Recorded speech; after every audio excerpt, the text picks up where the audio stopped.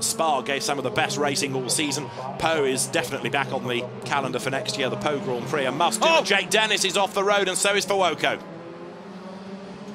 That was the battle for 12th place, and it has resolved itself with damage. And rather than cheering for Fuoco, I suspect now there is a lot of sympathy for their man. Well, we will see in replay what happened. Yeah. But there is Fuoco getting out of the car. Jake Dennis had the front damage and was ahead going on to the lap. I suspect that Fuoco tried to make a move, and Jake Dennis, you can see there, broken front left, possibly tried to turn in and found Fuoco where he wanted to be, but no doubt the replay will show us. We're on the last lap. Here goes. Fuoco up the inside. Bang.